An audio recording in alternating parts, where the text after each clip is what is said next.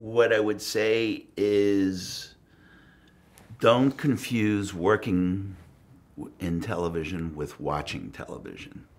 Working in television is really hard. It's hard work physically, it's hard work emotionally.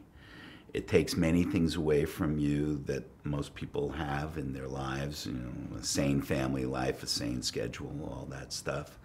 So the best advice that I could give is to tell any young person, the first thing is you gotta love it more than anything. And I'm sorry, more than anything. And if you love it more than anything, you're on the right path to being a director or producer or whatever you want to be in this business. But it's too hard to do it unless you love it.